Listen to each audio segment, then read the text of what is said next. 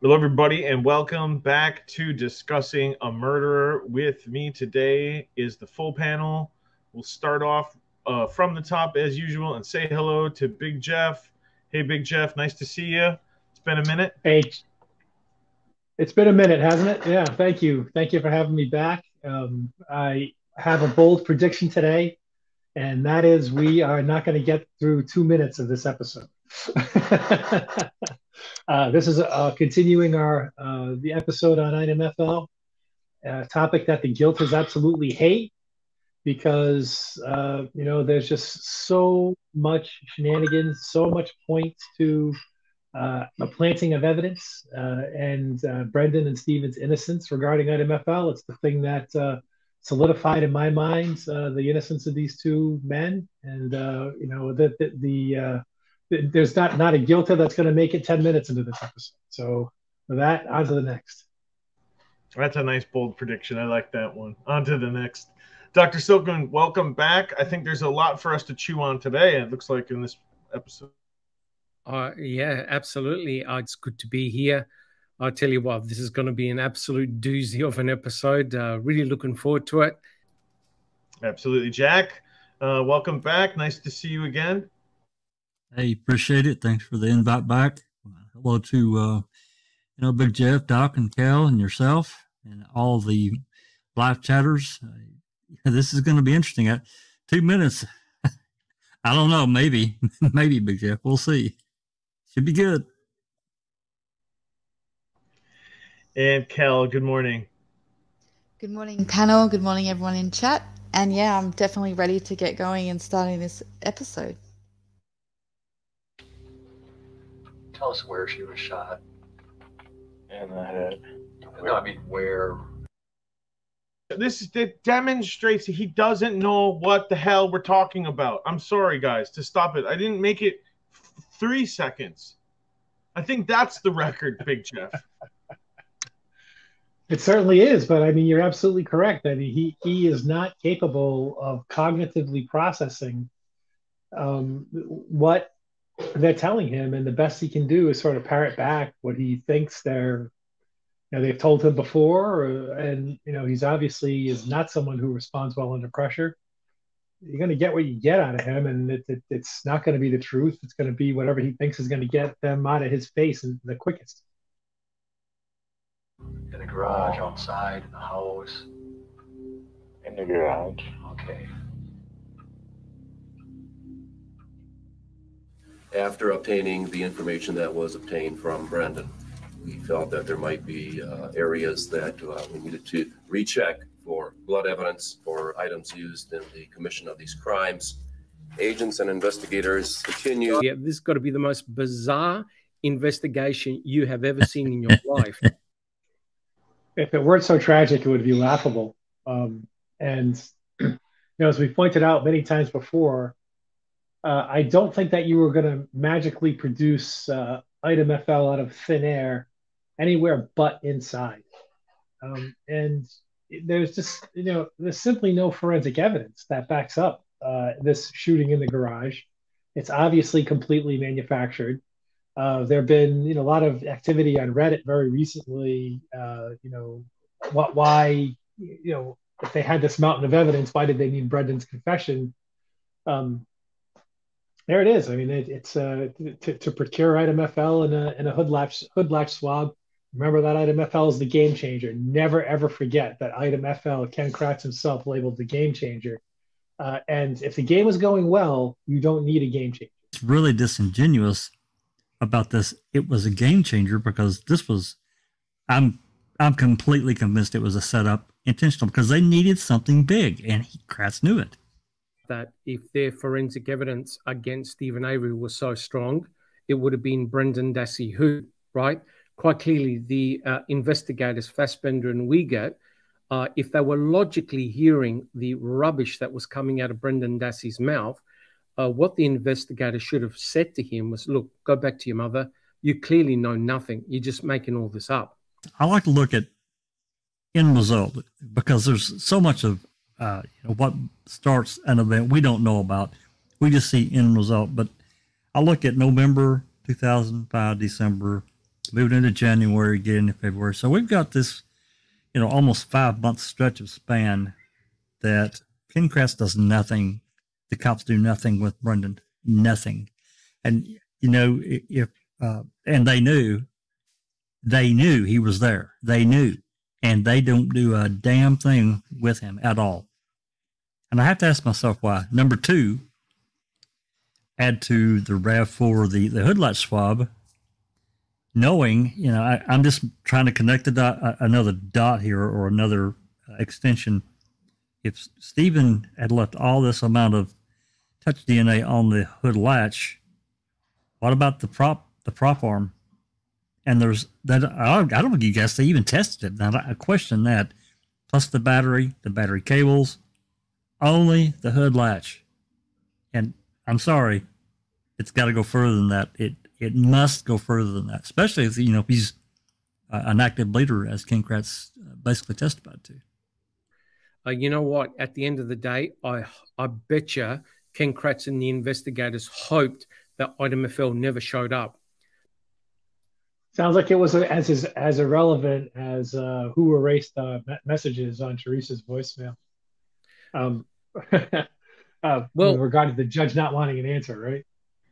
Yeah, and to stick up for my friend Kel for a second, it is, I think, important to draw a distinction between the court's ruling on Item FL, and she can probably recall exactly what they ruled, but obviously they dismissed everything with it, to the the common sense that we're trying to apply with regard to what it means. Because at the end of the day, what we're saying kind of is, if Sherry Culhane had done the planting test on Item FL, it would have come up planted. But unfortunately, there is no such thing as a planting test. But every single smell test that I'm aware of that employs common sense says there's no way, after multiple searches, that they miraculously discovered this after leading him there, in the questioning.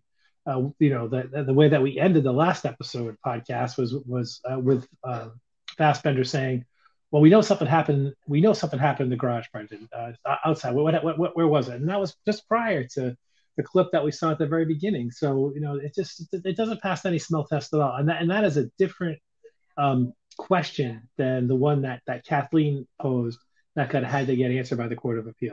Just to reel us back in here a little bit to where we were in the documentary, the point that, and I just wanted to confirm in the chat, and thanks for backing me up there, Big Jeff. The thing that Pagel doesn't mention is that MTSO has no reason to be there, yet James Link, that's what Big Jeff confirmed for me, that Link was there. I don't know if deliver sandwiches to the boys. Remiker was there too. I always think about DCI's relationship to the other jurisdictions, right? They're kind of the big boys. They're the state, right? They also know how to cover their own behinds. And I think that if they thought MTSO was messing around, they're going to ensure that they've covered their asses. And if this ever comes back around, MTSO is going to take the fall, not DCI. I think there's a lot of inter-department politics that are at play. Like, we're not going to go down for you.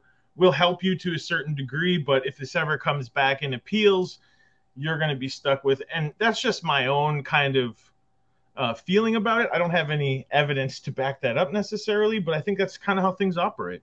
You should quantify that about Dettering's report. And he said he didn't hear that damn dog bark. If he didn't hear an alert in that laundry bathroom area, then why did they go back in there? That's a lie. Yeah. Not only that, not only did Detering lie, but also Remiker lied. And because I found the documents, it's actually quite shocking what was actually done on the night of November the 5th. There was, I believe, a strategic plan in place. That's when the fix started. The boys from the MTSO made a huge mistake, and they noted the blood, and they said, this blood has to be from our victim. The Stephen Avery property, we are searching his residence and searching the garage near his residence, because we now know that the garage was part of the crime scene. I would ask if Detective Wiegert would bring you Exhibit 277. And can you identify that exhibit that's in front of you, Ms. Cully? Yes. This is Crime Lab item designation FL, and it is a lead bullet fragment.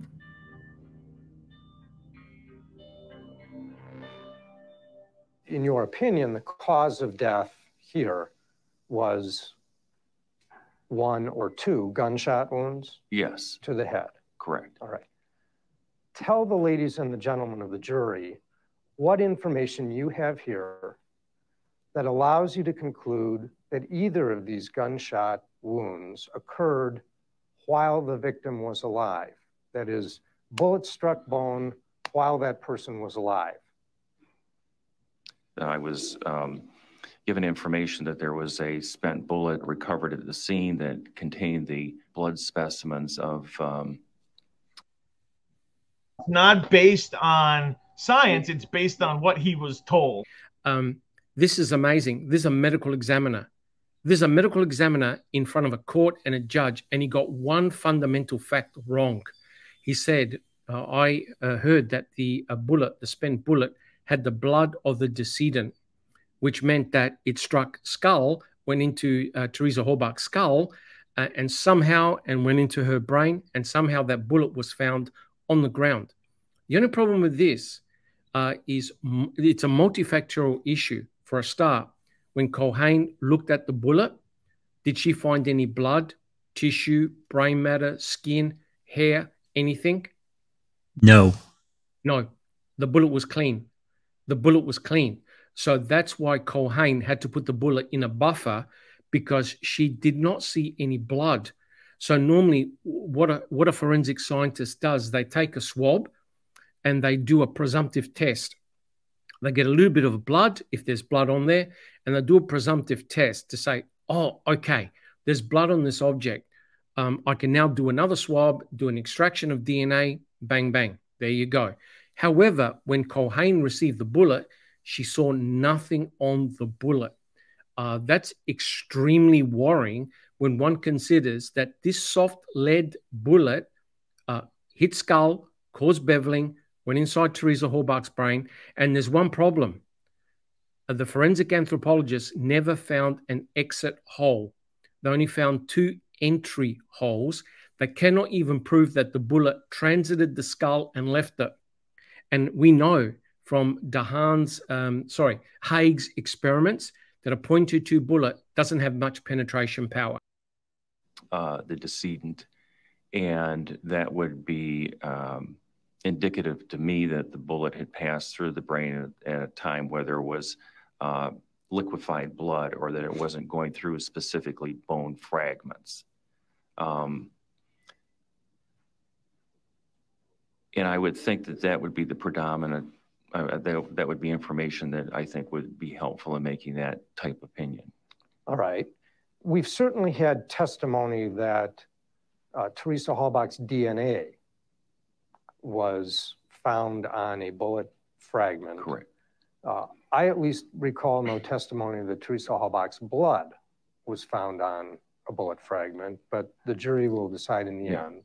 He said, we'll let the jury decide. That is a major, major issue. Right? He should have went after him. He should have went after him right then. Yep, because the medical examiner got a specific fact wrong, which means that the jury are going to say, wait a minute, there was no blood on that bullet. That doesn't make any sense, right?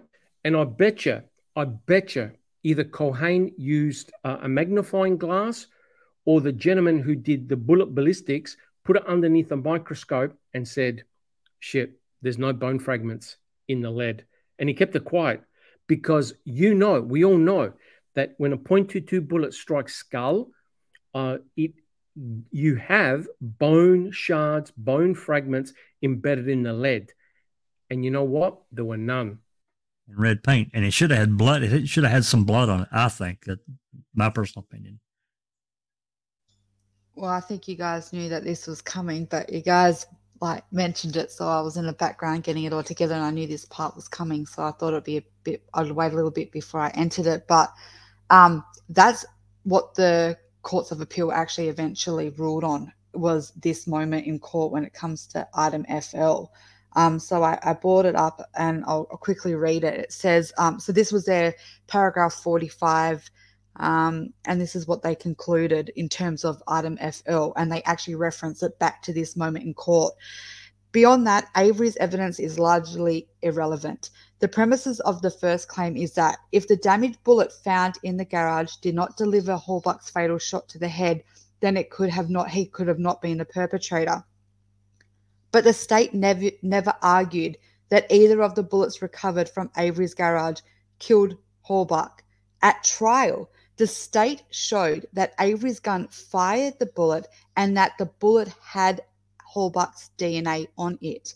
But the state did not argue that this specific bullet entered Teresa's skull or killed her, nor was it necessarily that it did so in order to implicate Avery in her murder.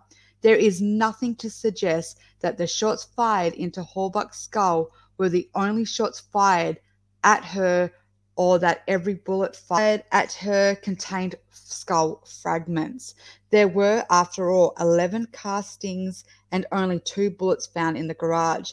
The presence of Hallbuck's DNA on a bullet found in Avery's garage is particularly damning evidence. Regardless of whether it was the bullet that entered her skull, it strongly implicates Avery's absent evidence that Hallbuck's DNA was planted. At the very least, Avery's new evidence is not new, is inconsistent with the state's theory of the crime. For me, I think when I first watched Making a Murderer, and I watched it all, and then we saw the timeline, I actually put item FL before the key as my deciding factor that it was the most planted piece of evidence in the whole case. Item FL screams it. Like, it was, you can see the build up, the lineup. They used Brendan to get it. And for me, it was always the fact that they already had the DNA, and they wanted more beyond the blood. They wanted touch. They wanted something more and more and more. And this is where they got greedy. In that, what you read there from the Court of Appeals, to me, they kind of, well, they do talk about it there at the end, about the implication, but that was the entire thing really from the beginning of the trial. It's implied that Avery shot her at least twice because they presented the 2 bullet fragments. And now they're talking about all these other shell casings that no one has really said that for sure that Avery, delivered those, remaining 8 or 9 shots to Teresa. So they're throwing in something there. I don't know. I don't like it at all. What they did. I think it was really. It was just a means for them to justify and saying that this really didn't matter at all. Item FL should have never been admitted into the first place because Cherie Cohane contaminated the negative PCR control.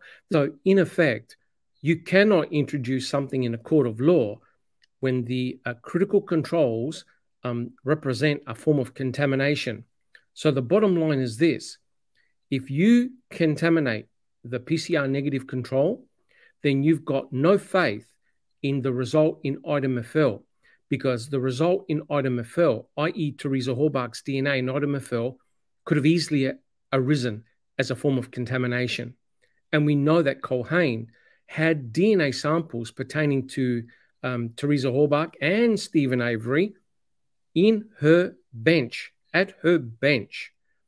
When you get a form of contamination, all bets are off. You restart the experiment. You don't muck around, right? As Kelly read out, they've walked away from item FL, and even Mr. Kratz said in his book, I never said item FL struck Teresa Hallbuck. I never said that it killed her. We use item FL to great effect, like a magic trick in court, and you should have seen the jury when they heard about item FL. The whole place went silent, because now they're saying, oh my God, the gun in Stephen Avery's bedroom fired item FL. Item FL must have struck Teresa Hallbuck in the skull, killing her. You know what? The state didn't even prove that item FL struck any bone fragment. They never tested it to look at the trace material to prove that item FL had struck bone. Quite clearly, it could not have, because we know it didn't have any bone shards. So we've got this farce going on here whereby the state is saying, hey, yeah, okay, we presented it, but we never implied that that's the vessel that killed Teresa Halbach, and yet the medical examiner said it had her blood on it. Guys, do you understand that if it contains the suspect's blood on the bullet, that's an implication that the bullet had struck tissue, i.e. the victim was there? I think isn't it worse than that? I mean, in Zellner's filing, she actually quotes the medical examiner who was getting a little frustrated with the questioning line of Strang. I'm not sure whether we have it on the cut, but her reading of the trial testimony, her quoting of the trial testimony says it got her DNA on it when it went through her skull. So while I agree, with the Court of, if in order to, let me rephrase that. In order to agree with the Court of Appeals, you have to say, well, the state never argued it, means that it never came out of Mr. Kratz's mouth.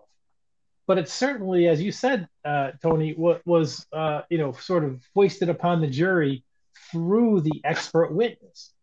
And I just wonder at the end of the day, if Kathleen, had it all to do over, if she wouldn't file a federal appeal that just some of these decisions of the Court of Appeals were wrongly decided.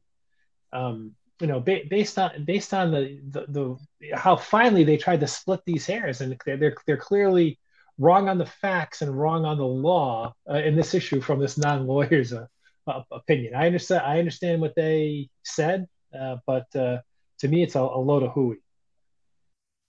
Well, I was just going to say, and they hoisted this whole thing through this setup of Brendan. How this evidence, it was actually gleaned from Brendan, who recanted everything, but they used it anyway. And Brendan was not there. It creates this vacuum of Strang and Buting to be able to question it. And I don't know where that falls within. I'm in Big Jeff's law firm too. It's a non-lawyer opinion, but they used this information from Brendan at Stephen's trial. It wasn't anything they found from Stephen at all. And they had been in that, pardon my French, that fucking garage for 8 days in and out during the November 5th through the 12th time that they had it seized.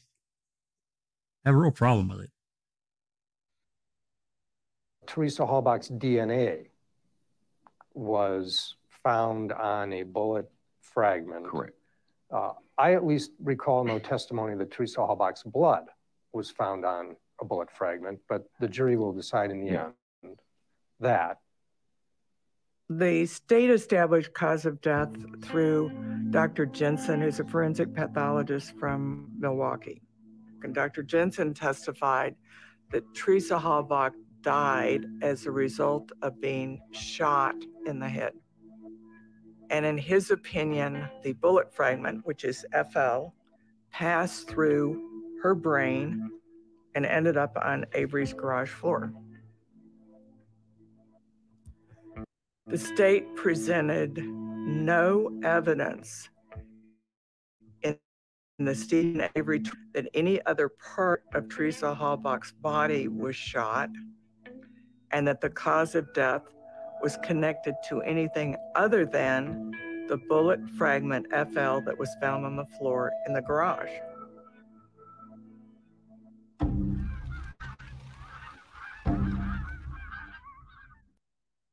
How many other bullets were there? And nothing is found in them. Only this one miracle bullet, Big Jeff. One miracle again we got. Jeez. Well, I think item FK is also a bullet that was squashed into the one of the cracks in the concrete. They didn't find anything on FK.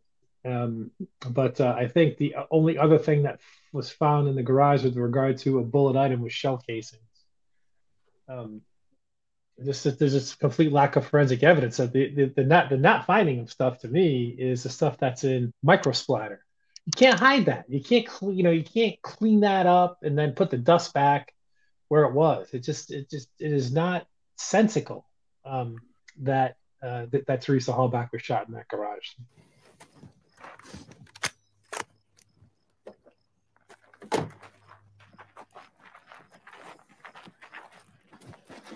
Somewhere I don't see my bucket of scapulas.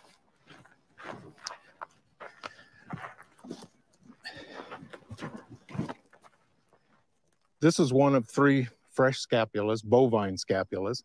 And as you can see by the backlighting that they're thinnest in here.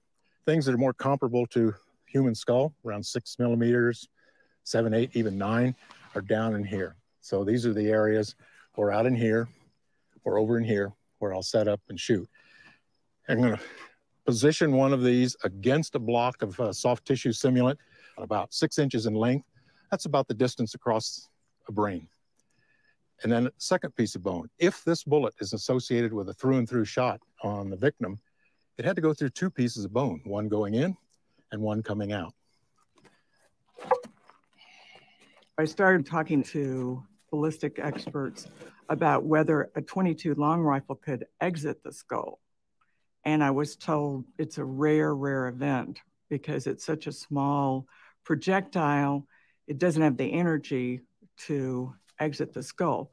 But the expert I ended up with, and the one I think is the most knowledgeable, told me it could happen.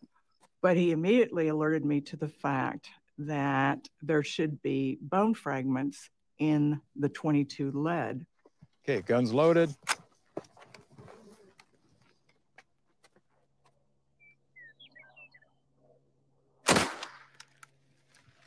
Gun safe.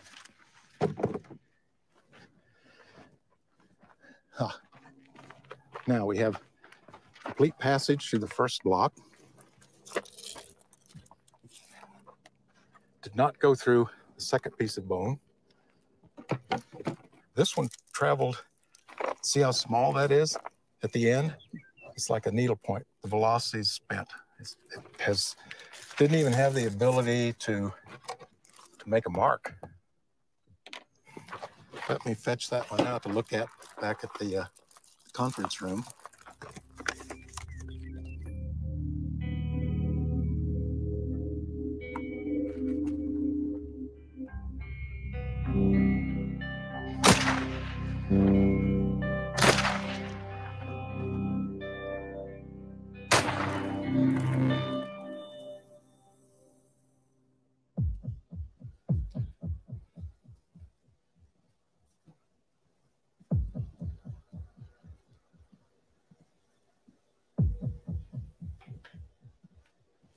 So this is one of the exemplar bullets that was shot by Luke Haig. This brings a lot of the bullet into focus at once. Right here is an area that's kind of lighter colored. Yes. And the contrast, and here's another area. I'll show you a better one. Okay. All of this is material that's embedded into the surface of the bullet. All of these whitish areas here. And you can see this is before it was washed. Here. Oh, so that's this is after it was washed. And so you can see after the washing for DNA. That's actually a very crucial point because Culhane had to place the buffer, the bullet in the buffer, and hence all the bone fragments came off. This goes to show doing a reproduction of the alleged shooting event goes to show that the bone shards remain in the lead of the bullet despite doing a DNA prep. So that means that those shards have stuck in the lead. That's a very important observation by Palahniuk. Material, as we saw in the earlier image. And we'll go and take a look at this then in the SEM, all right, the scanning electron microscope, where we can actually find out what these are composed of. So the SEM, this is a scanning electron microscope, and it uses electrons that are negatively charged particles that are accelerated towards the surface of your sample. And then as they bounce off, 2 things happen. You can collect an image from the sample, or you can get X-rays emitted from the sample, which you can then analyze, and based on their energy, we can tell what something's made out of. Is it composed of carbon or oxygen? Or in the case of looking for bone, is it composed of calcium and phosphorus? And so this is actually the surface. So you can see some texture here. So you can see some other texture over here. Yes. By looking at the elemental data, we can actually figure out what something's made out of. Which is exactly what we need to do. And so if we look here in this small image, are areas that are rich in phosphorus. Yes. And areas that are rich in calcium. And you can see that they correspond to each other. Yes. And if we overlay them, we end up with kind of a mixing of green and red, and we end up with these yellow areas, which are rich in calcium and phosphorus. And that would be consistent with bone. The bullet fragment FL from the Attorney General's office, the bullet fragment that was under the air compressor in the garage. The lead was examined by Sherry Culhane for blood, and she never noted that there was any bone fragments. And how did you process that bullet? The first thing I did was just like every item of evidence. It was a visual examination. There was nothing visual on the fragment. It was also examined by Mr. Newhouse when he was doing his comparison with Stevens' rifle. Is this a comparison microscope with two fields? Yes, it is. And then you're looking through this microscope and you're making an eyeball comparison based on your judgment, experience, and whatnot, right? Exactly. Here's the point.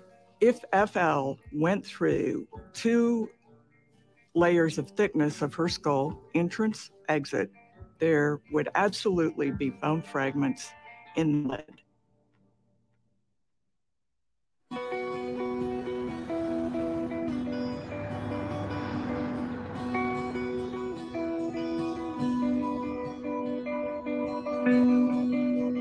What's important to understand, right, is just putting into context some of the things that we've just said. What Kathleen is basically arguing is that you can't have your expert witness go in and tell the jury some type of dog and pony story, some type of excitable story. I'm missing the right adjective, some inflammatory story, and only have the expert witness say that, not repeat a bit of it, and get away with that. That's what Kathleen is saying. You should not be able to do that, right? Is to sort of have your expert witness be a proxy to tell a story that you don't fall back on. But in the state of Wisconsin, they were so desperate. They are so desperate to protect the conviction of Stephen Avery that the answer in Wisconsin is now, oh yeah, you can. That's not a problem.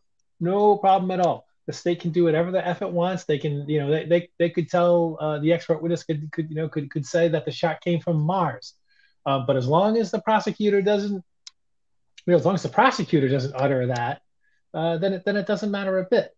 Think about how this is an erosion of the judicial process. This is really the type of thing that wrangles me about the desperation of Wisconsin. This can pass on to other states as, so this is okay to do in Wisconsin. It's okay to do in Massachusetts too. It's okay to do in Michigan. It's okay to do in Hawaii. And pretty soon, international law, it'll be okay to do in Australia. No problems at all.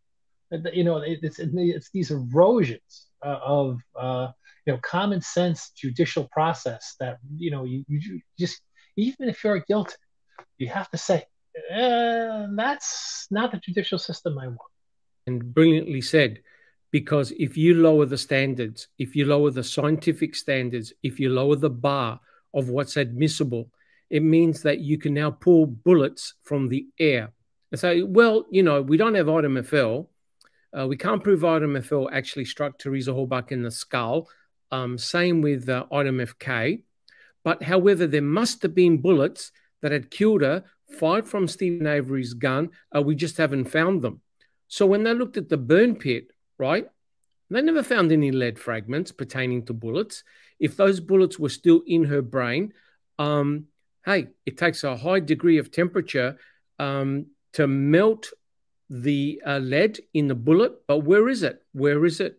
no one has recovered any type of lead fragments from the burn pit.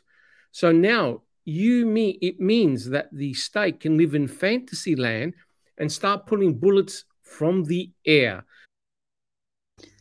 Just a quick question to the panel and the chat.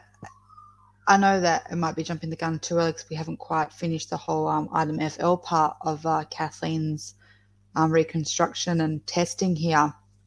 But do we think that item FL was subject to the item FL itself, like the bullet, we all, I think, agree that someone put it there after the fact.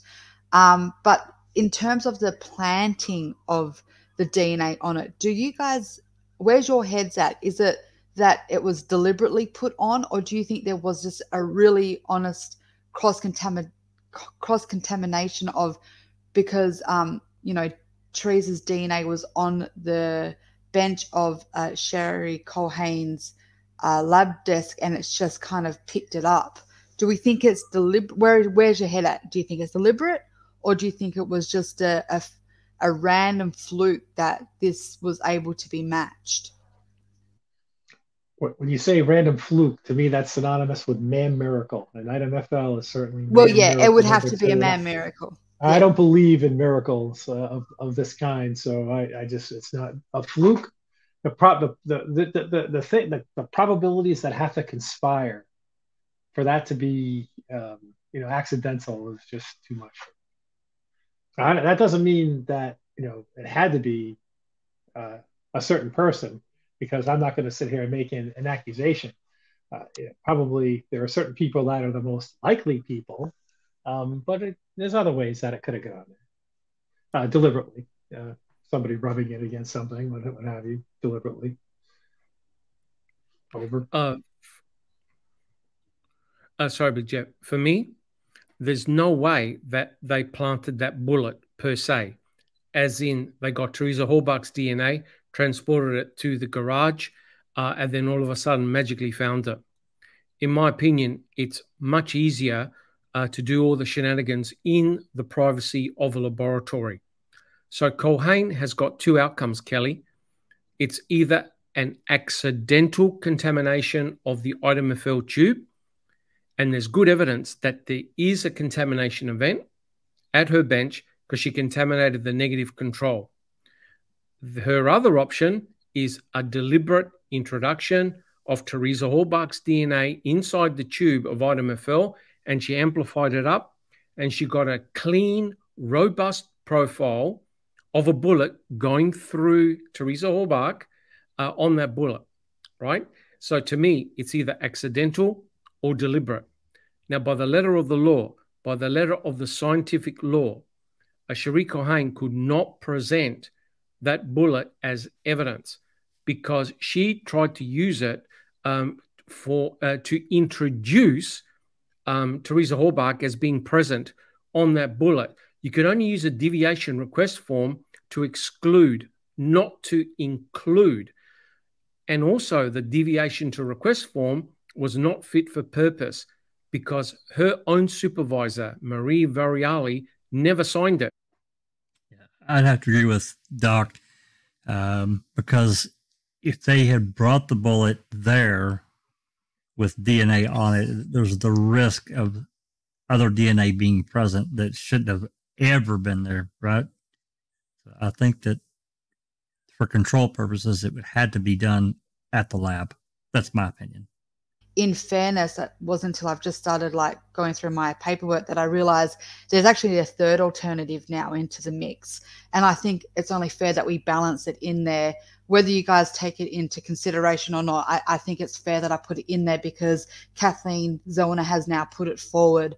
And it's now in court records, and that is that she has now suggested in her Avery reply that it was actually Bobby Dassey that not only planted the bullet, that also put Teresa's DNA on it. So whether you guys want to incorporate that into that is a possibility, but I just thought to bring the balance, that is now a suggested new alternative that I think we should have on the table as a consideration because it's fair, because it is now in court record that is something that she is bringing forward.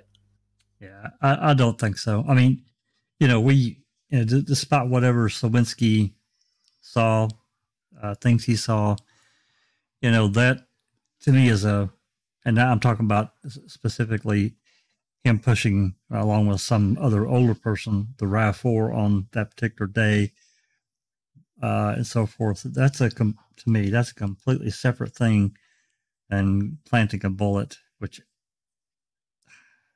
there's just no way. I'm sorry. I just don't believe that at all. I just don't.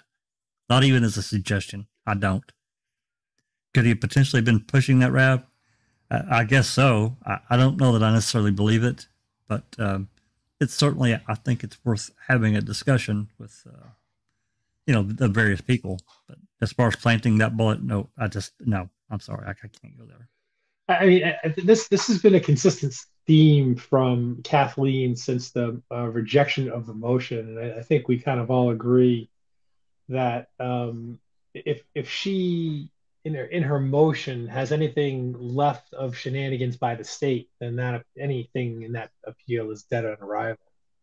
So now she's going out of her way to make statements so facetious to sort of notionally recuse the state of any wrongdoing, and I think this fits into that that category in my mind.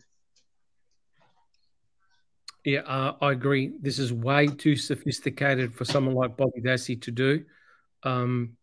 There's no doubt that this was probably an accidental contamination in the lab. But you know what worries me? The mere fact that Fassbender phoned up Cherie Culhane and said to her, try to put her in his garage or house.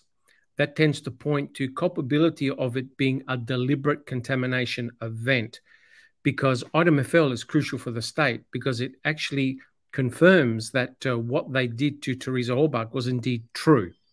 If you have a bullet in a garage with a decedent's DNA on it, that means that she must have been there. That's how critical it is. But now Kathleen Zellner has destroyed that notion through Chris Palahniuk and her own reconstructions.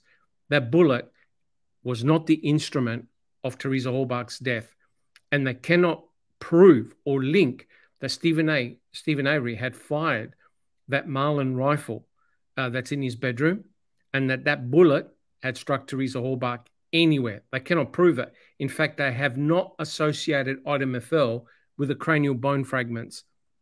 Dr. Silkman, at the end of the day, isn't the smell test for Norm Gahn's argument for the layman very simple? He argues that, oh yeah, this deviation, it's just so obvious that this was the case. For this case, they should be interpreted like that. Isn't the smell test for the correctness of that? Whether they will go back and update the manual to reflect, a subnote that says, well, if this happens, then you can go around it because it's just so obvious, right? Was the manual updated to your knowledge?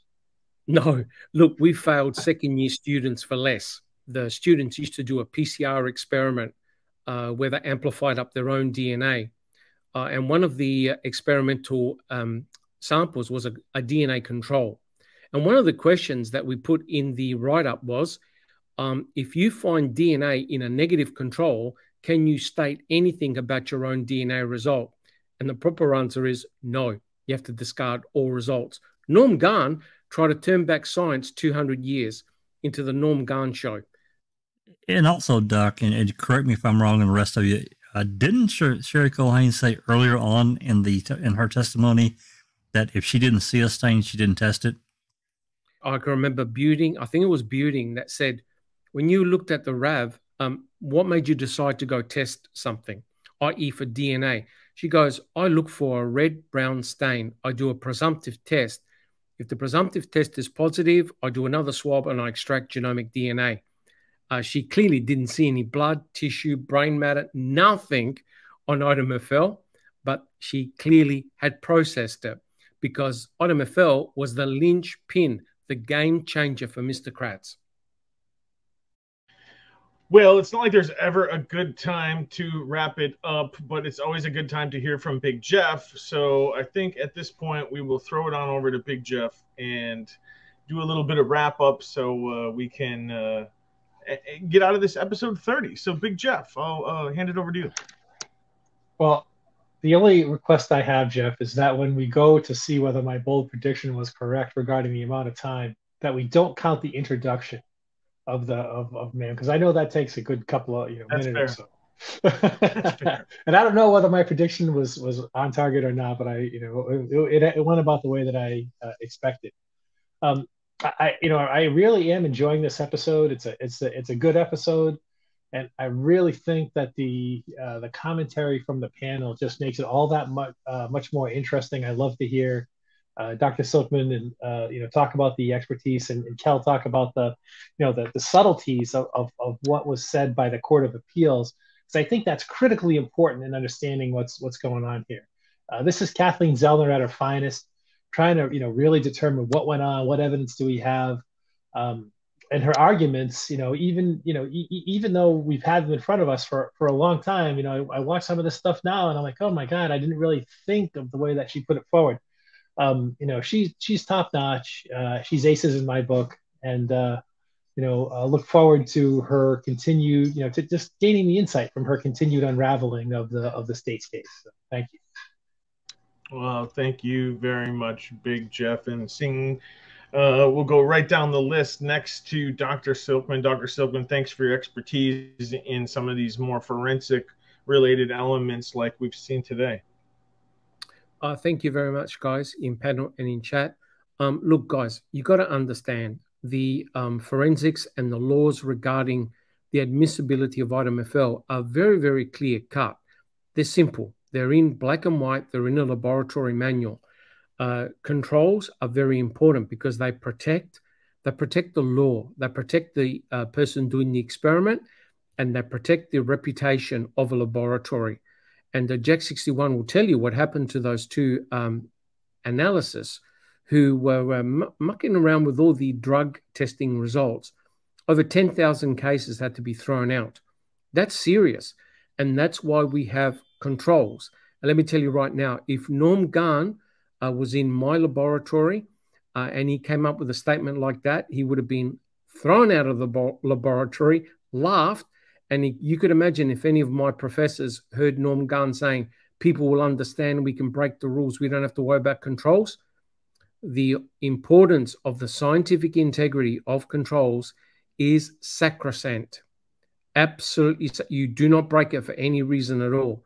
The mere fact that Culhane used up all the DNA sample is very, very telling. She did the same thing with the key. So my blood pressure is through the roof. And I need medical assistance. Oh, geez. Well, I hope you get your help that you need. Get your nurse ASAP here. Jack, you've seen a lot. Really getting to the meat and potatoes, the nuts and bolts of this case, really in the depths of it. Give us your feedback for today. Well, I can't add too much to what Big Jeff and Dr. Silkman have already said, but again, looking at cause and really effect, or what we end up with, and this whole thing surrounding Brendan to get this statement, and then bam, within a very short time, they actually started, heading that way and writing search warrants the afternoon of March 1st to get back in that garage so they could find the item FL. By whatever means that they did what they did, you end up with this bullet fragment that has nothing on it. Sherry Culhane has already stated she doesn't really test anything. She can't see a stain, but she does anyway. As Dr. Silkman said, she used up all the DNA. It can't be retested. Buting and Strang wanted to be present when it was tested, but that was denied. And they ended up contaminating the negative control anyway. It's laughable. It's just so laughable. Anyway, I'm not going to ramble on about that. We'll cover, I'm sure, more of it. But I will say that, if this ever comes to some other type of hearing where Sherry Culhane is called to testify, she's got a lot of questions to answer for in my book. I think Dr. Silkman and probably the rest of the panel and the live chatters would agree with that. She's got a hell of a lot to answer for because she was in control. She bragged about it basically, and she controlled all the samples. She took them. She had everything. She could do whatever the hell she wanted, and she did, in my opinion. Yeah, Kel, if you wouldn't please lead us out of episode 30, a little bit of a milestone for us. Yeah, thanks everyone for joining. And I just want to say thank you for Big Jeff, especially for pointing out how critically important it is that we do go over the courts of appeal. When I read all these things out, it's just to bring into the reality of where we are now, because it reflects where Kathleen is at. The issue with the issue that Kathleen kind of has is she incorporates item FL in her state reply, the response, but in all legal technicality, item FL is actually procedurally barred at this stage. So the judge or the judges, if it goes to courts of appeal, they may dismiss all of that on the fact that the procedurally the barring is still a very real obstacle in this case that Kathleen has to overcome. So, yeah, I think that, I gave you guys the alternatives between what we were thinking, and it wasn't until I kind of triggered myself and went, hang on a minute, this has already been addressed by courts of appeal. What does it really matter what we think? Which it does matter what we think because we all have an opinion. But you know how I always like to focus on the now. And in the reality of it is the now is the alternative that she's put forward is it's Bobby, because the item FL and the time between the crime lab and the planning of item FL with this law enforcement has already been heard, seen, and denied. So the only alternative legally that the Judge Angela will have to consider is the one that it's Bobby, that Bobby did it all, because that's the only one that she's now suggesting. But I just want to, like I said, I just wanted to keep the balance. But yeah, I just want to thank everyone and on to the next.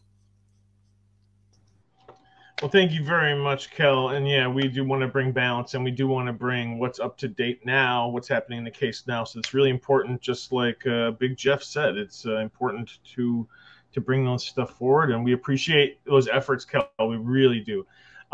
So for Kel and Big Jeff and Dr. Silkman and Jack, this is Jeff Jones saying this has been Discussing a Murderer.